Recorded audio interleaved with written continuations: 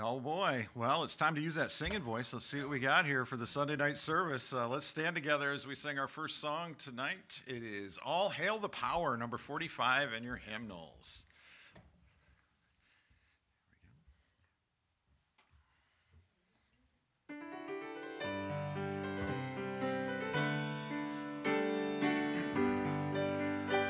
All hail the power of Jesus' name. Let angels prostrate fall. Bring forth the royal diadem and crown him Lord of all. Bring forth the royal diadem and crown him Lord of all. He chosen seed of Israel's race, he ransomed from the fall. Hail him who saves you by his grace and crown him Lord of all. Hail him who saves you by his grace and crown him Lord of all. Every kindred, every tribe on this terrestrial ball, to him all majesty ascribe and crown him Lord of all. To him all majesty ascribe and crown him Lord of all. Oh, that with yonder sacred throne we at his feet may fall, we'll join the everlasting song and crown him Lord of all. We'll join the everlasting song and crown him Lord of all. Isn't it amazing that we can hail him our everlasting King? Bill and I were talking yesterday about the crazy political situation going on, and Bill made a good point. Regardless, God's still on the throne, right? He's still in charge, and no matter what happens, no matter which way things turn, no matter how bleak things may be, God is always in control, and he is our majestic King. So with that, let's go to him in prayer, and we'll prepare for worship today. Dear Heavenly Father, we thank you that you are Lord of all. And Lord, we do thank you that we have the opportunity for the everlasting song that will sing your praises in heaven on high. So Lord, in the meantime, help us to serve you faithfully, to love you as our Heavenly Father, and Lord, to get as many people as we can to join us in heaven through salvation in Jesus Christ. So Lord, I thank you that we have every opportunity we have to love you more. And I pray these things in Jesus' name. Amen. You may be seated. We'll turn to our next song this evening, and it is I Sing the Mighty Power of God, number 11.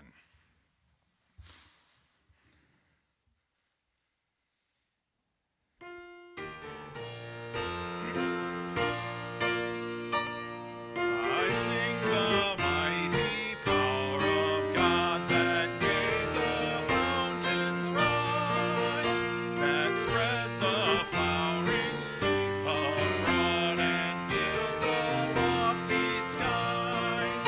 I sing the wisdom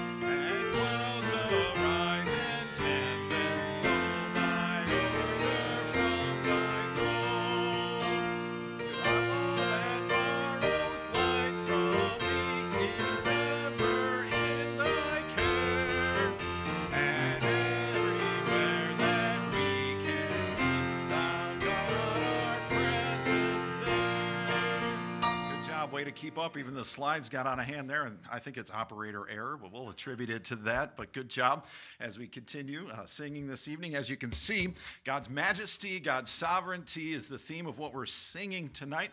A little bit in a few moments here, we'll be in 2 Samuel 5 as we see the coronation, David, king of Israel. And again, as we look at those things, we'll think about, well, what does David being made king have to do with me, with the struggles I have each and every day? And we'll see that in just a few moments here. We'll continue on. We had our Soul Winning Sunday today. Looks like some mixed results. I tell you what, the seed was sown. So, all right, so no matter what happens, you never know what's going to happen. I have a friend, his name's Chris Albrecht. I haven't seen him in a number of years. Christian man, a God-fearing man, serving the Lord, but he got saved from a gospel tract in a truck stop bathroom. So you never know, okay? I was in the restroom, I saw the tract in there, picked it up, read it, and he said, I need this. This is exactly what I need. And he got saved right then and there. So don't be afraid of the seed that you're sowing. God gives the increase. God knows what he's doing. And, just keep on keeping on is all we can do is stay faithful. God's expectation is exactly that we just faithfully sow the seed. So I'm glad everybody that was able to go. Thank you for those who prayed. And we'll just wait and see what the Lord's going to do through that faithfulness. All right, let's get into October. I am excited. We got a number of ladies signed up for the ladies' retreat on October 18th and 19th with Rachel Harrison. You are going to love her to death. She's just the sweetest person, very wise, wonderful person, and I'm glad that we got some ladies going to that, and that's going to be a good time. So men, while the ladies are away, would you pray for our ladies at the ladies' retreat? God would continue to do his work in hearts and lives, and then reciprocate that favor for the men as we go to men's camp on October 24th through the 26th. So that 24th is a Thursday. We'll leave Thursday in the evening because check-in isn't even until it's from like 5 p.m. to 10 p.m. So we got all kinds of time to get up there. And then we'll stay Thursday night. Then we'll be there all day Friday. And we'll come home Saturday afternoon. Lots of good stuff going on there. I got to see Aaron Wilson, who is the director of Camp Kobiak. Saw him yesterday. Got to let him know that we were going to be there. He's excited about that. And we're going to see Dave Young. And that's fantastic. Get to spend some time with him and just see what he has challenging for us from the Word of God. And we do have some more men that are going to come, but it's not too late. If that's something you're interested in, let me know. We can get you signed up for Man Camp. And ladies, while the men are away, would you pray for the men while they are away at Man Camp? And then we're going to get right back from Man Camp. It'll be time for the Harvest Time Revival. So far we got myself and Pastor John Flanders preaching during the Harvest Time Revival. That's October 27th through the 30th. This week, I'm going to work on creating some invitations and getting some literature out there so we can get some people invited to that. It's a Sunday, Monday, Tuesday, Wednesday. I'll be preaching on Sunday and Wednesday. Pastor Flanders will be on Monday, and I've got another speaker I'm working on getting for Tuesday, and I've been working on some other things as well. So looking forward to that, looking forward to the way God's going to bring that all together. The closer we get to it, I realize that it's just absolutely appropriate for these revival meetings and just to see what God's going to do in our hearts and in our lives through this time we have together. So continue praying for the revival coming up at the end of the month, at the end of next month, which is October. All right, let's sing our final song this evening. This is My Father's World, number 28.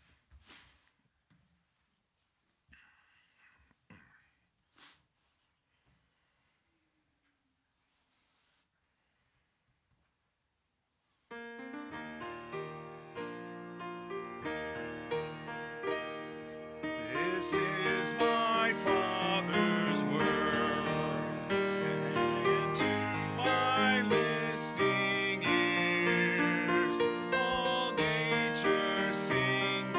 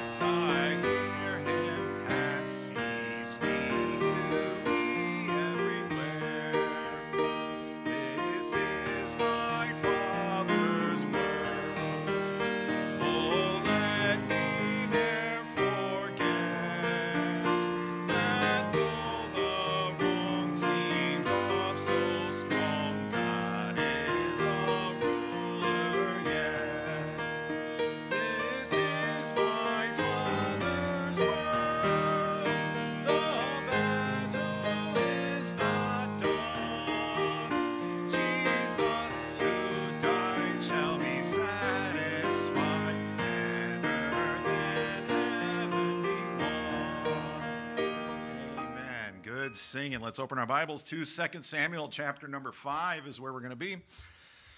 2 Samuel chapter number 5. Tonight we're going to look at trusting God's timing. Trusting God's timing. The last time we were together in chapter 4, we saw the sovereignty of God over the entire world and how it relates to David's kingship. And I thought it was interesting yesterday. Talked a lot about King David at Harvest Fest and a lot of applicable things that we learned from things that we have talked about here on Sunday nights. But just David's heart in the matter. We know that David was a man after God's own heart, made his mistakes just as we all do, but at the same time was willing to confess his faults unto the Lord, was willing to be restored. That's the big thing. As we talked about this morning in regards to our loving Heavenly Father, the Lord our God, and when it comes to confessing our sin unto him and talking to the Lord about that, it's not about going to him for punishment, so to speak, but it's about restoring our relationship with him and having that joy restored. Are there consequences? By all means, yes.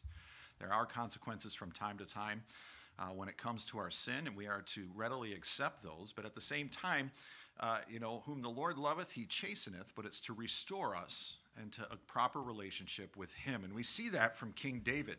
And we've seen as David has grown in the Lord and how God has used him even when he called him to be king. And when he called him to be king, the first thing he did was isolated him or separated him from the people and allowed him to trust in him and to grow into who God wanted him to be. And now we pick up in 2 Samuel chapter number 5, and we see that all the while, all this time, regardless of David's mistakes and his errors that he's made up until this point, we see that David was very in tune with the will of God. He wanted to trust in God's providence. He understood, even with King Saul and God's anointed, not touching God's anointed man, and because he knew when it would be time for him to be king, God would make it so. And that's where we are now in 2 Samuel chapter number 5. So let's start in verse number 1, and we'll begin there. 2 Samuel 5 verse 1 says, Then came all the tribes of Israel to David unto Hebron, and spake, saying, Behold, we are thy bone and thy flesh.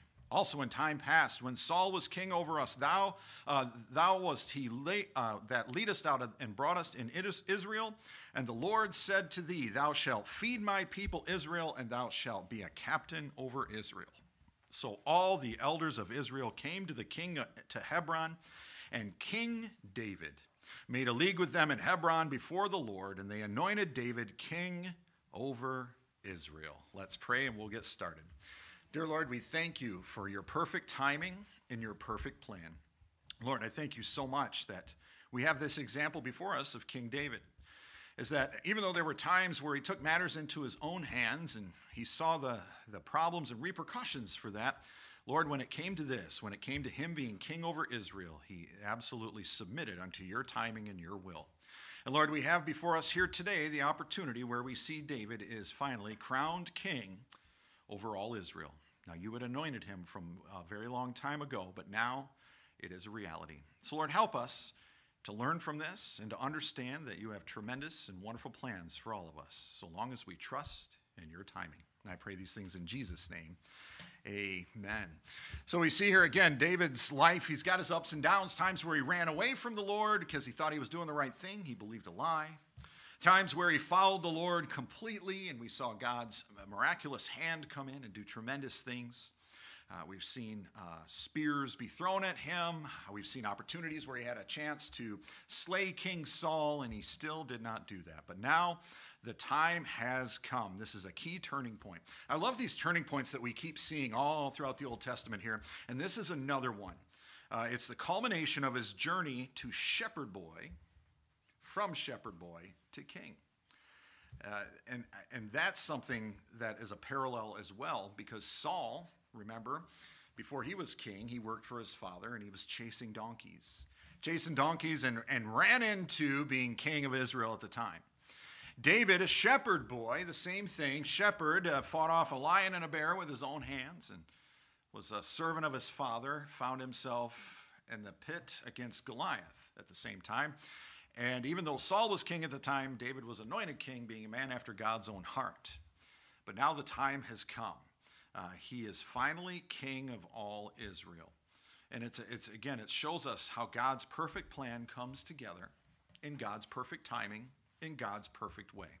So let's take a look at that as we begin. When we see in the first 5 verses, which we started to read there, we see the tribes of Israel came and the promise has finally been fulfilled.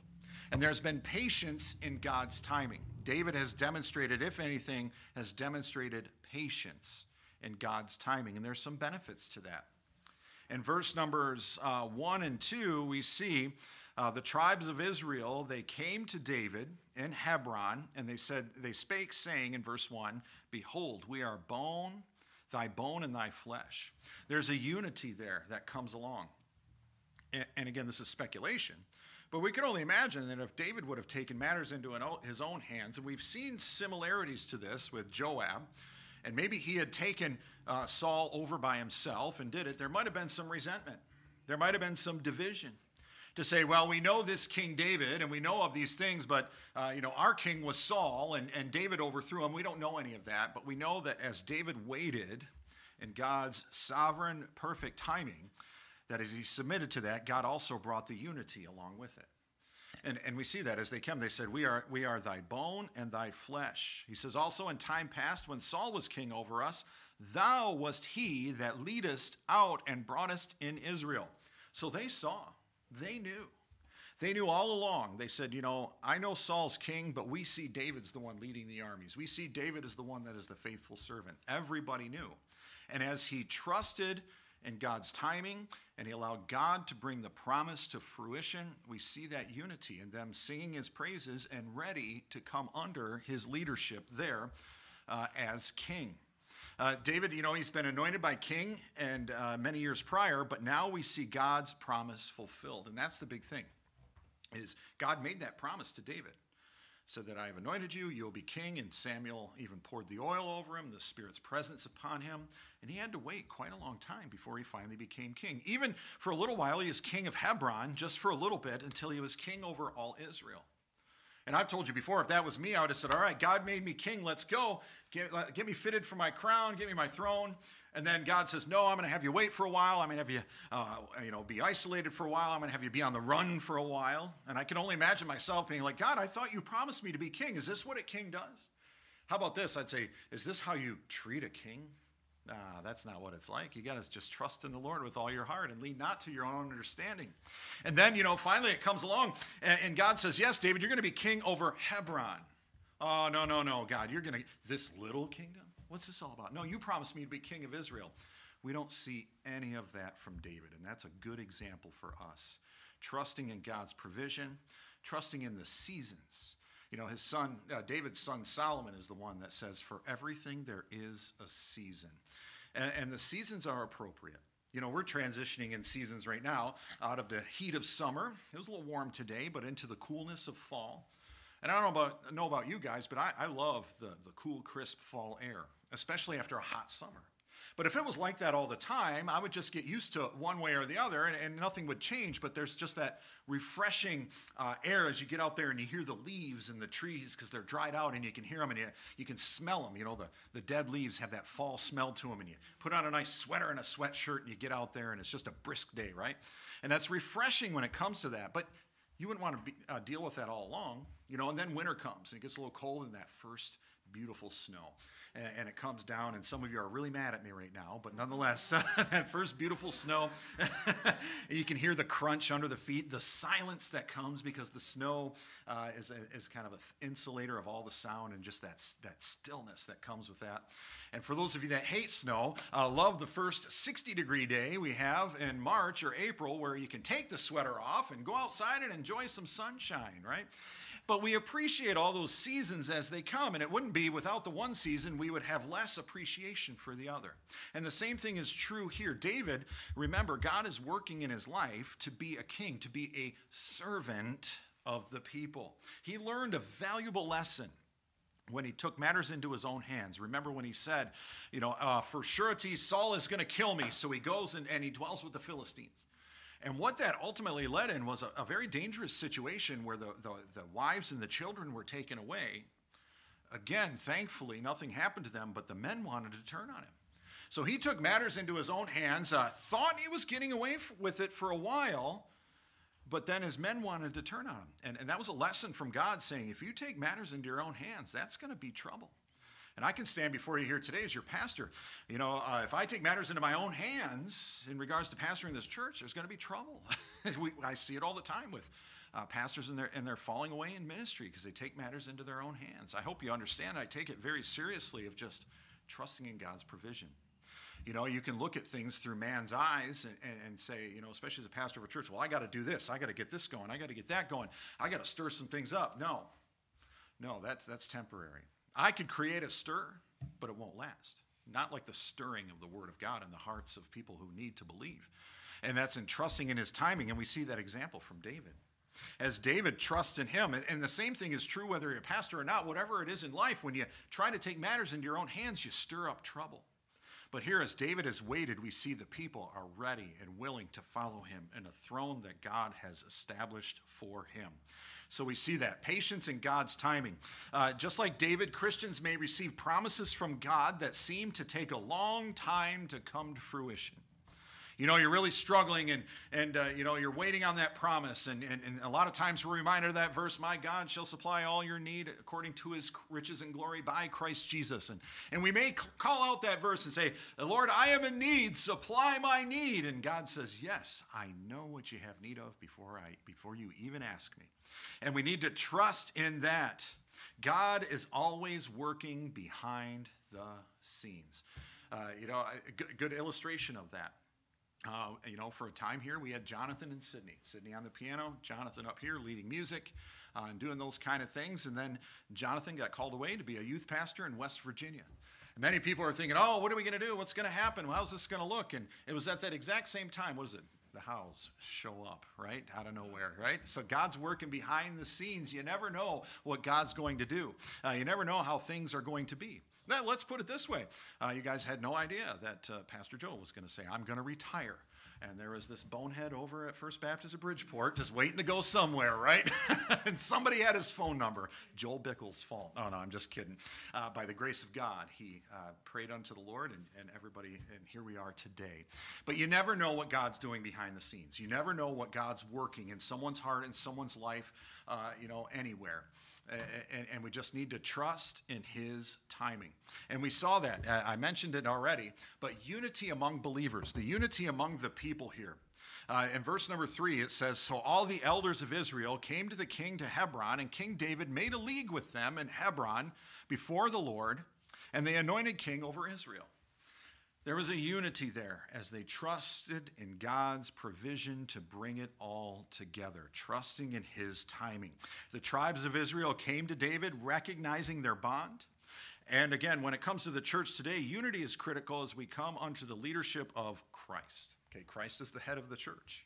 As we come, you know, and you realize that as we're under the head of the church, under Christ, under the Word of God, there's a unity there. Doesn't mean we agree on everything, but we are unified and having the same spirit as we are in accordance to the Word of God.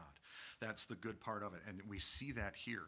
As God is orchestrating these events, as he's bringing these things together, there is a unity that comes with that. So now, as we keep reading, in verse number 5, it says, in Hebron he reigned over Judah 7 years and 6 months, and in Jerusalem he reigned 33 years over all Israel and Judah.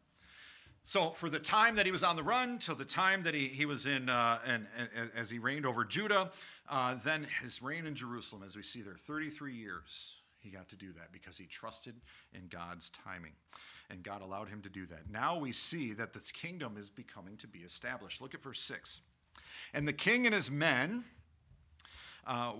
went to Jerusalem unto the Jebusites, the inhabitants of the land, which spake unto David, saying, except thou take away the blind and the lame, thou shalt not come in hither, thinking David cannot come in hither. Nevertheless, David took the stronghold of Zion, the same as the city of David. And David said on that day, whosoever getteth up to the gutter and smiteth the Jebusites and the lame and the blind that are hated of David's soul, he shall be chief and captain. Wherefore they said, the blind and the lame shall not come into the house. So David dwelt in the fort and called it the city of David. And David built round about from Millo and inward. And David went on and grew great, and the Lord God of hosts was with him. So what we see here, David and his men, they go to Jerusalem to conquer it from the Jebusites, and the city became known as what? The city of David.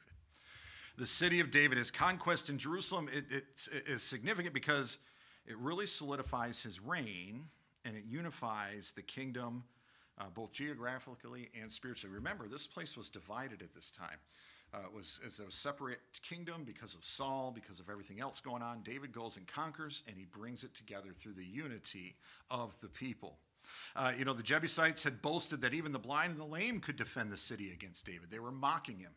They're like, come on, bring it. Go ahead, take the blind and the lame. If you can beat them, you can have it. And David, yet, he was victorious.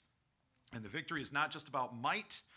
There was a spiritual element and a statement that God was establishing, and it was this. The next part is overcoming obstacles is what it was. The Jebusites' taunts, again, show the obstacles and challenges that both David faced and obstacles that we face. Do you realize that there's going to be resistance as we move forward for God? That's just the way it is. Whether it's within ourselves and the flesh fights against the spirit, or whether it's us moving forward as a body and the wickedness tries to fight against the light, but we're on the victory side, there are going to be obstacles. See, sometimes we think that if we make a decision for God, that God's going to say, oh, good, you've made a wonderful decision. Whoop, here's the way. There you go. And maybe sometimes that's the case, but a lot of times what happens is you're going to do that, and the devil's going to say, absolutely not. And he's going to do everything he can to thwart you. And he's going to throw things in your way. He's going to try and create problems, create issues. A good way to do that was, when we were younger Christians, my wife and I, and we had a small family and trying to go to church.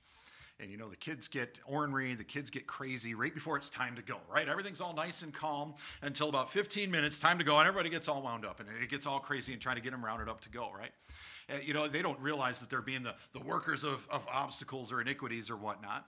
Or maybe on a Wednesday, you have just a hard day at work, and you come home, and maybe you just say a bad word to your crossword to your wife, and it creates that tension as you're trying to be in the spirit and going into the house of the Lord, right? Those little things, those little obstacles as you try to make those right decisions to where you would say, you know what, we wanted to go, but the kids are all wound up. They're just going to be rambunctious in church. We'll just stay home. Or, well, you know what, I wanted to go to church, but I'm not going to deal with this right now. And you stop. No, continue moving forward. You're going to have those obstacles. David's been anointed king. He needs to claim his throne. He needs to claim his territory. And yet there's the Jebusites throwing obstacles in his way. But yet he continued to move forward and overcome the obstacles. That's one thing we talk about. Our Pathfinders will know about this. With our Pathfinders talking about determining our core purpose. And understanding who we are in God because of the experiences He allowed us to go through, that we're made in His image, and just the skills and abilities that He's entrusted us with, and the places where He's required for us to rely on Him. And as we establish that in the Pathfinders, understanding the direction they are to go, and the path that they are going to take in accordance to God's will, that helps with decisions, because when you come to obstacles, you'll know, no. My purpose is to do this. Even though there's an obstacle, I must overcome it to continue with my purpose, okay?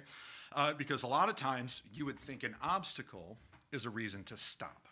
And that's not always the case. And that's why you really need to be in tune with God. Because, if I'm in the flesh and I see an obstacle, I'm bearing down and I'm pounding through it. Oh, no way. This is what I want. And that's a bad thing.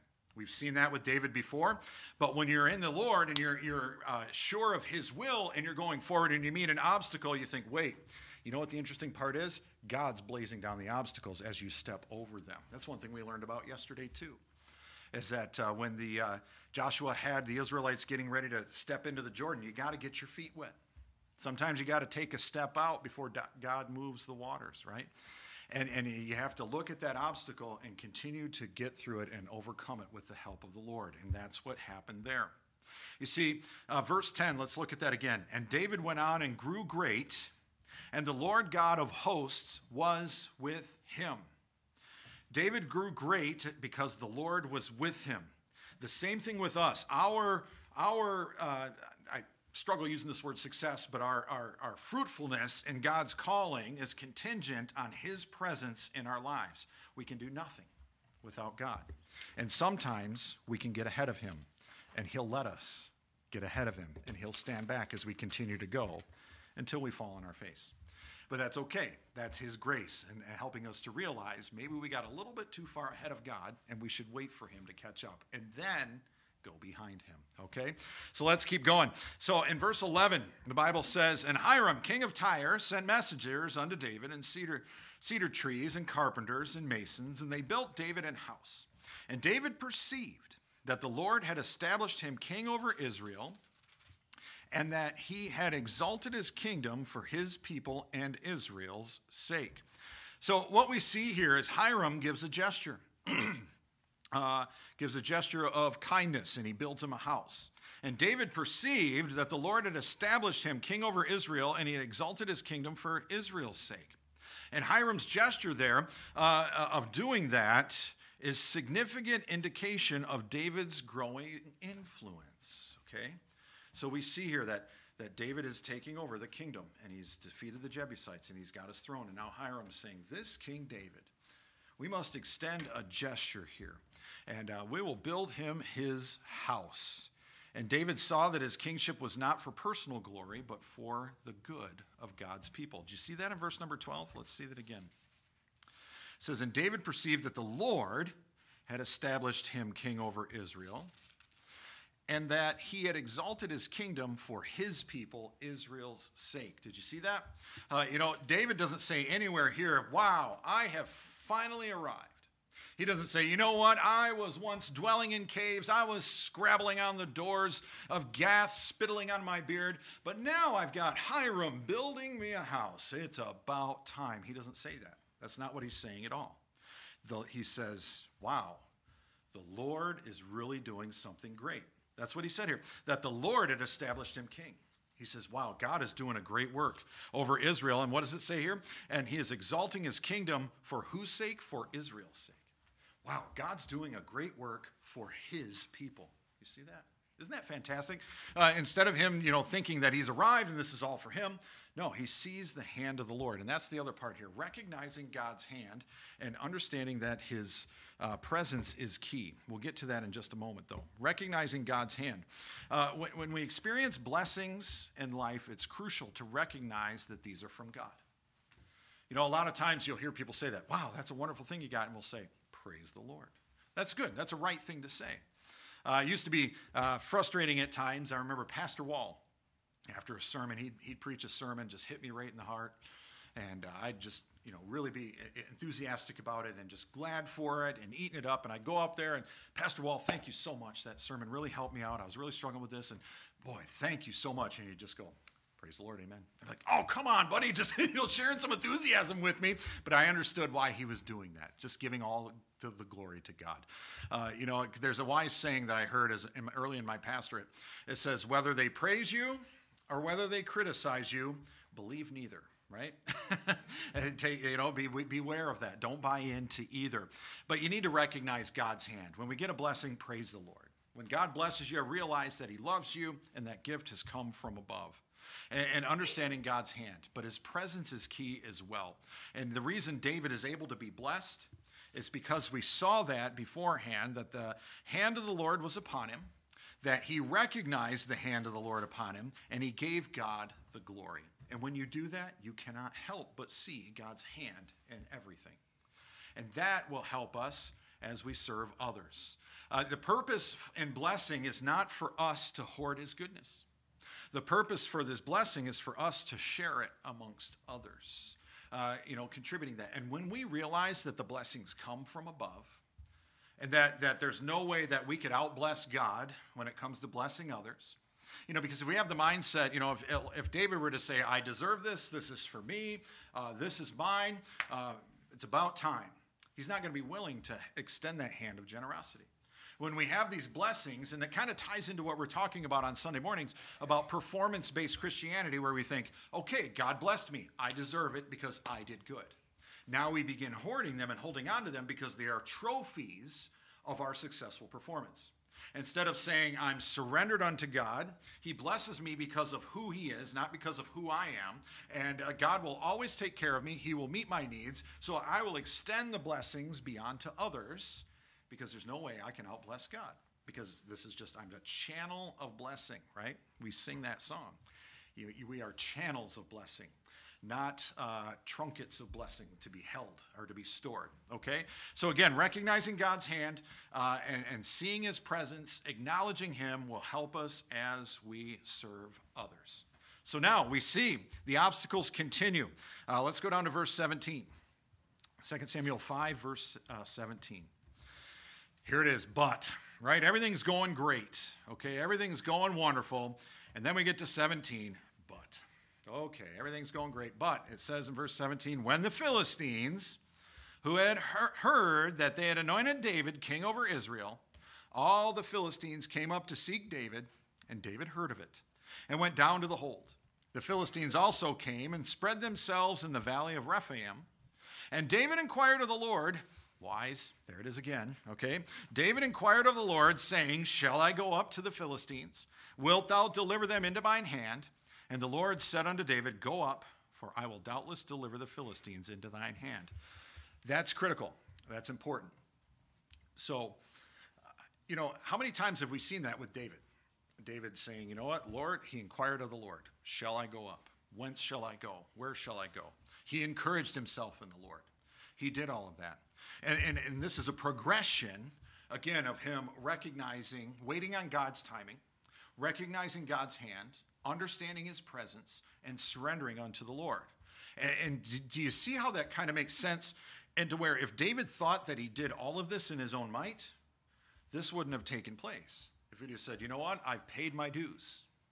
I slept in the caves. I had spears thrown at me. If you guys had only been through what I had been through, I am rightfully king. I have earned this.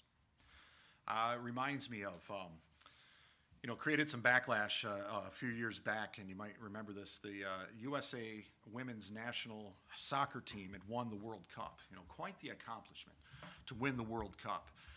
But yet one of the key players, is a very grating individual, I'll say that, was in the parade, and the whole time during the parade she was saying, I deserve this. I deserve this, was what she was saying. It was very off-putting.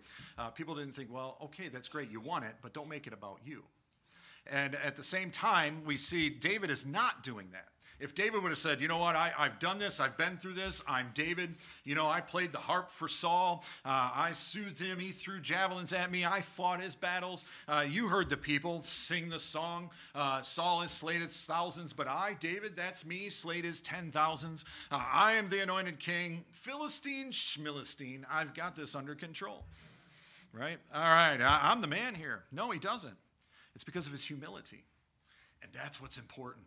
As you continue growing and you continue going. And I think sometimes as the more you surrender and the greater things you see God do, the more humble you become, thinking, I am way beyond this. There's nothing I could do. This is all of the Lord. And that's where David is. Because the time comes that the Philistines come, and the first thing David does, David inquired of the Lord. Praise the Lord. What an example that is for us. And he said, saying, shall I go up to the Philistines? And God gave him the word. He says, go up, for I will doubtless deliver the Philistines into thine hand. His reliance on God for direction, even after experiencing victories, that's what's important as well.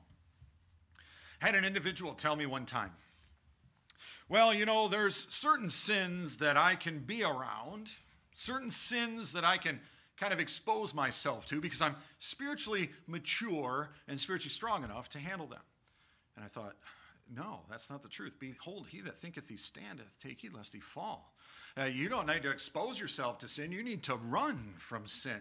And you begin dabbling in those things, it'll strike at any moment.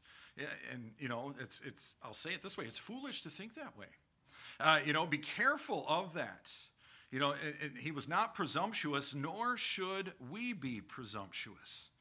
You see, David, even though he had seen that victory, but sometimes a string of victories, you got to be careful. It's a light illustration, but sometimes in the sporting world, teams that continually win, all of a sudden they get tripped up in a defeat because they just think the wins come naturally, and they forget to take heed of themselves, and the same thing is true for us. So here's what we need to do. God's presence is key. We need to recognize God's hand serving others. Also, seek God continually. Seek him continually. It can be tempting to rely on what? Past experience. You know, that's what we rely on sometimes. Now, sometimes there's wisdom. There's wisdom that comes with particular things. But we still need to seek God. Because sometimes we'll rely on past experiences when God has something new in the present, which we have no idea. But sometimes we can rely on past experiences or assume we know how God will work. But what does God plainly tell us in the book of Isaiah? My ways are not your ways, neither are your thoughts my thoughts. Right? You have no idea what God's got going on up here. And to God be the glory, we don't. But we do not know what he's got in his plan or what he's orchestrating. That's why we need to seek God continually. And the prayer could be something of this effect. Now, God, I see this situation. God, this is what it looks like to me. But God, I know you're the God of all wisdom, and it looks like it may go this way, but I don't know which way it's going to go. So, Lord, I am going to trust in you. And Lord, even though it seems like it's going to go this way, if you would have me, just like David says, should I go up? God, if you would have me take this step, I'll take it. But Lord, I will not until you tell me to. Seek him continually. We must seek God's guidance in every day and every decision because the spiritual warfare. The spiritual warfare. You see, the Philistines, again, show the persistent enemies of God's people. You realize as long as we're here on earth, there's going to be a struggle. Okay? There's going to be a battle. And we see that. Let's keep reading. Verse 20. And David came to Baal Perazim, and David smote them there, and said, the Lord hath broken forth upon mine enemies before me as the breach of waters. Therefore he called the name of that place Baal Perazim. And there they left their images, and David and his men burned them. And the Philistines came up yet again and spread themselves in the valley of Rephaim. And when David inquired of the Lord, he said, thou shalt not go up. Do you see that? But fetch a compass behind them and come upon them over against the mulberry trees. So see, again, the past experience would have said, well, I prayed to the Lord. He said, go. And oh, here they come again. Let's go again. No, David says, hold on. God, do we go this time? And God says, nope, not this time. You see how it's different? Past experience would have said, yeah, we charged up. We beat them. It was good. We took their images. We burned them. But he asked the Lord again. He says, no, you're going to do something different this time. You're going to go around behind in the mulberry trees. In verse 24, and let it be when thou hearest the sound of a going of the tops of the mulberry trees, that then thou shalt bestir thyself, for then shall the Lord go out before thee to smite the host of the Philistines. Verse 25, and David did so, as the Lord had commanded him, and smote the Philistines from Geba until thou come to Gazer. So we see that. The Philistines, again, showing us that battle, showing us the continual battle. There's always going to be a battle while we're here on earth. That's why we got to be careful. Those that sell a false gospel of call on the name of Jesus and all your problems will go away. Is that true for Saul of Tarsus? He was imprisoned a whole lot more as a Christian than he was as a Pharisee, right? Is that true for many? Actually, all those that follow Jesus, all the apostles, martyred for their faith. So again, the road of the Lord following him will be met with spiritual warfare. There will be obstacles, but we must not be discouraged because if the Lord is with us, we'll have that victory. And that's what we see in regards to David's kingship in 2 Samuel chapter 5. It's a testament to God's power, his sovereignty, but most importantly, his timing, the unfolding of his perfect plan. For us, David gives us a great example of faithfulness, humility, and dependence on God. And that's the biggest thing we can learn. Trust in the Lord's timing. Continue to serve him faithfully each and every day, and he will bring it to pass. Let's pray. Dear Lord, thank you for this time we have together. Lord, I just thank you for your perfect timing in all things. And Lord, I thank you for your graciousness for the times where I've taken matters into my own hands, thinking I know the way. And Lord, you were gracious to allow me to go through that, but yet to come back unto you. And Lord, I just pray today as we are faced with many different trials, circumstances, obstacles, opportunities, Lord, that we would have the heart of David in this matter where we're always trusting in and inquiring of you. And Lord, that starts with recognizing your hand in all matters. It starts with seeing the work that you do in everything in the world. And Lord, it helps us to realize that you are in control of all things. So Lord, help us to trust you, to give you the honor and the glory, to realize that the blessings are because of you and not because of us. Lord, to trust in your timing and to continually seek your guidance daily. And Lord, as we face these obstacles, we just trust you'll go before us as we follow you faithfully. And I pray these things in Jesus' name. Amen. All right. Thank you so much. What a good day. Good day of worship today. Good to see everybody. I hope everything goes good for you for the rest of the day. Come back Wednesday. We're starting a new series in our Bible study. I've given you a little taste of it, but you'll have to come Wednesday to see what the rest of it's about. All right. It's going to be a good one. It's going to take us through the rest of the year. I'm excited about it, and I can't wait to see everybody. But until then, be safe. You are dismissed.